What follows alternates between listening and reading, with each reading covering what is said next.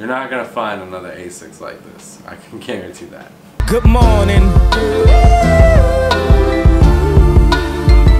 My name is Shy, and welcome to another Streetwear Lookbook. This week's lookbook is inspired by Yeezy season. Now, if you don't know Kanye West, one, you've been living under a rock.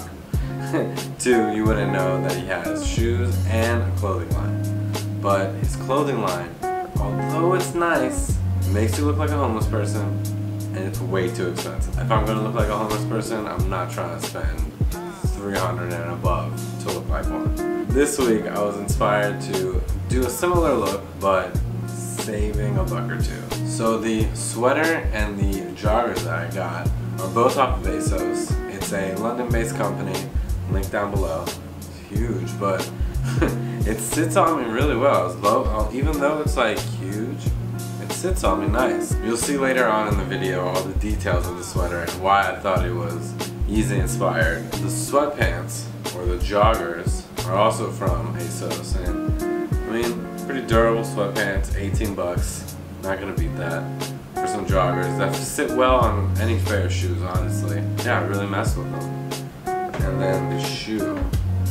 The shoe is one of my favorite sneakers that I have in my collection, and a lot of people I feel like don't know about it. The Ronnie Fieg Kith Asics collab. This model is called the Gel-Diablo Volcano 2.0.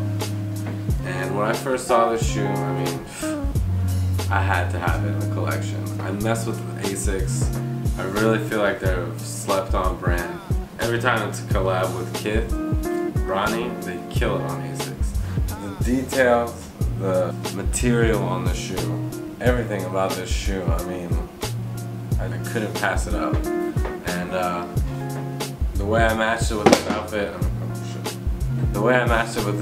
I mean, I thought it was really nice. It was comfortable, and I hope you guys enjoy it.